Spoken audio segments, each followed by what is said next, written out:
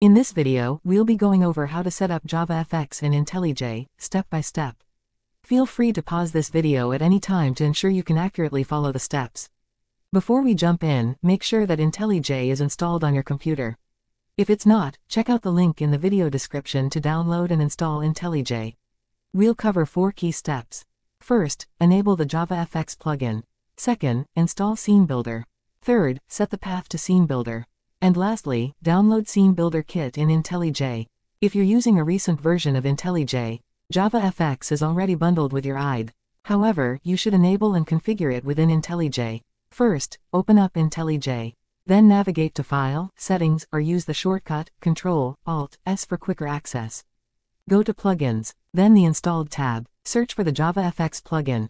If it's unchecked, tick the box and click OK. Next, search for Scene Builder and go to the official website to download and install the latest version. Click on the Download Now button. And then download the appropriate file for your system. Run the installation file, and follow the prompts to complete the installation. Remember the installation folder for the next step. After the installation is completed, return to IntelliJ and open Settings again to set the path to Scene Builder. Navigate to Languages and Frameworks and JavaFX.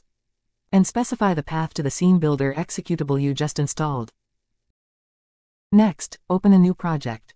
Select JavaFX, name the project, and ensure that the JDK is installed. Don't worry about libraries for now.